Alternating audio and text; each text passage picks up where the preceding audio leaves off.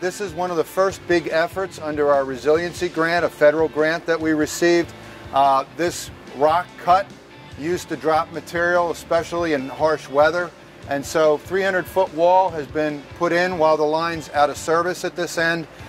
Progress is good.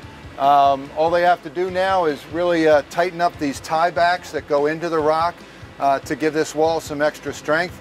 That starts up real soon, and so it looks like this wall is in good shape here in terms of being done at Media Station. I'm with Foreman Bill Stockland from the Electric Traction Department. Since 2000, the ET group has replaced 160 miles of catenary. It's a big portion of our system. Normally we have to do it with trains running. While the trains aren't running out here, this has been a great time for us to do a lot of work on the overhead wires. This is a great job that they do, and it's really made SEPTA much more reliable having all this new catenary. I'm standing in front of one of 2 wire trains that SEPTA has, but we put this out here strategically to be able to do a lot of catenary work. Right now, as you saw, the crews are working from their bucket trucks, but most of this outage, the train has been rolling around working on overhead wires. North of Media Station now, we've walked just a little bit on the other side of the Orange Street Bridge, and you can see we're still working on securing these old rock cuts. This section doesn't need a wall, it's pretty sturdy. But as you look, we've got sections of retaining wall built over there, and on the other side, a lower section of wall.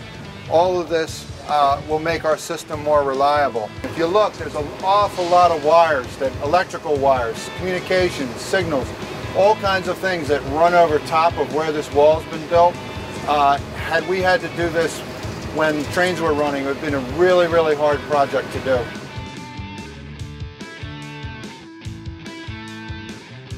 I'm out at the Ridley Creek Viaduct now. There are 4 very large viaducts on this line. 2 of them are in the out of service area. This one here over Ridley Creek, and the next one at Crum Creek. At Ridley Creek, we're just rehabilitating the bridge. And again, this outage is a perfect opportunity to be able to work on certain elements of this structure. And what you see us doing here is replacing the back wall to the abutment. So we've literally taken the tracks out, we're building up a new concrete back wall, and then everything will be restored prior to the end of the outage. So it's important for us to be able to do work like this as well. Very hard to create a situation and do the work as efficiently and as well as we can without an outage like this one.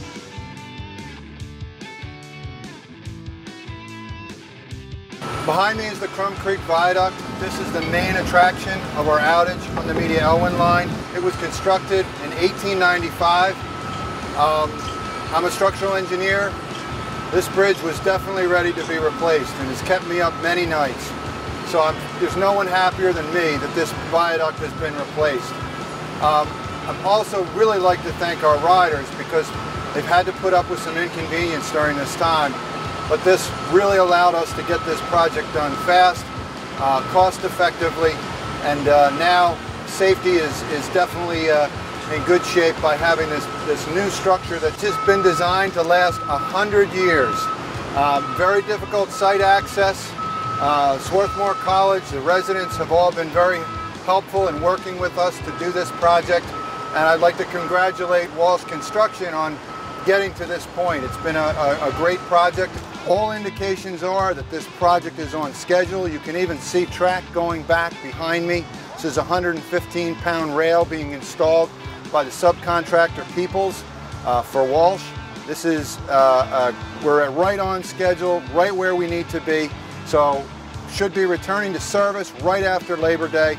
And we thank our riders for their patience and understanding while this project has been conducted.